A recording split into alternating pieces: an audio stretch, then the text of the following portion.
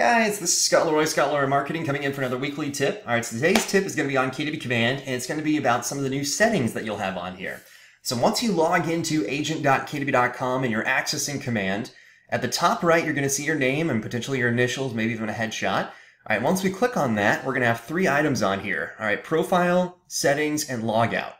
So the Profile section is going to be your KDB Connect profile, as you can see on here. All right, so it's going to pull up with your bio, it's going to pull up with some information you have on the back end, your service areas, and then you can even click on the Edit Profile option up here at the top right to edit this even further.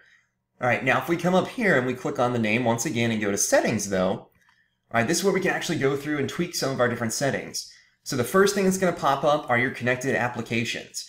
All right, so if you want to go through and you want to add inside some new social applications, all right, because very soon it looks like you're going to have the option to actually manage all of your Facebook and Twitter posting back here, kind of similar to what you do over on like Buffer or Hootsuite.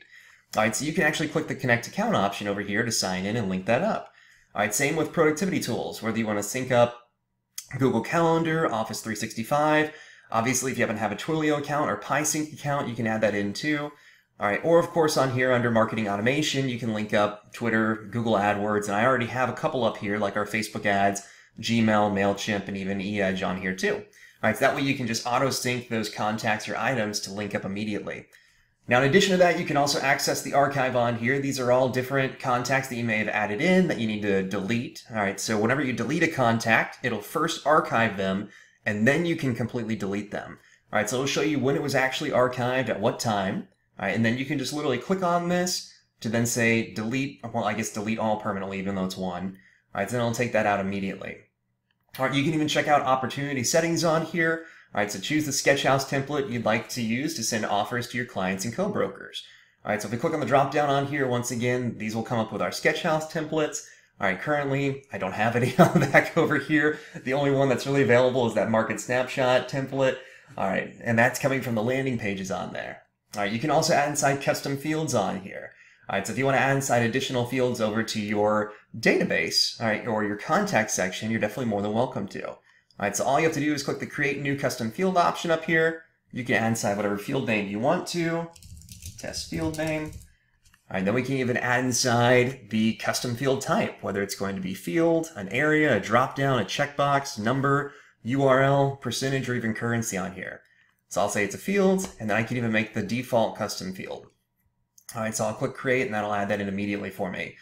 You can even add inside custom tags. All right, some of these tags will automatically pop up on here. Looks like it's still loading.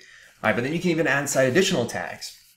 So very similar to groups that you had previously on eEdge, this will be almost identical to it. All right, so this is just another way that you can actually search for your contacts and kind of filter them out.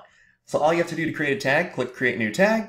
You can add inside the tag name that you want to utilize and even put inside a different color to color coordinate everything. All right, then of course you can also add inside your neighborhoods. All right, so under the neighborhood section on here, all you have to do is click the Add Neighborhoods up here. All right, but then you can actually add inside the different neighborhoods that you want to work with then. All right, and then you can even configure the landing page and preview it too. So if I click on Add Neighborhoods up here, I'll allow this real quick so it can actually pop up, or it's not going to. So let me go ahead and search on here and see if it'll pop up for me. Let me do Orlando, Florida. Here we go, and I'll go off of this. Awesome. All right, so I'll go over in this particular area that I know pretty well. Here we go. All right, so let's say Baldwin Park, for instance. So I can click on that. I can click on another one as well to add these in. All right, so this will help out tremendously where you can just click on it to add it in right away for you. All right, so if I want to add inside these 6, I can click the next option on here. All right, then I can actually put inside different landing pages that I can utilize for this too. All right, so if I want to add inside neighborhoods and then add in the landing page as well for like the Kelly Snap type stuff, all right, you can too. All right, so I'll click the next option on these real quick though. All right, just so we'll actually add that in. Now, once again, then I can go through and I can configure this at any time. It's taking me back to the home page right now. Hopefully that'll update in a second. All right, but I can go through and I can configure it to update it even further. Come on, let's go back to settings. There we go. I think I may have just messed it up. All right, perfect.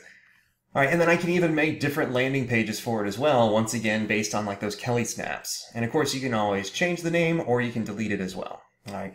Then, of course, you can also do your import logs. If you ever happen to import any type of, database on here, you can see when it was started, when it completed, how many contacts were imported, how many failed. It'll have the original file and then even the error file for you to take a look at too. Now, one of the big items on here, though, is the marketing profile. All right, so this is relatively new. All right, I just noticed it this morning, actually. It looks like it just launched. So the marketing profile will help you create marketing content easier and faster. All right, check what do you want to include in the marketing profile template and reuse on different materials.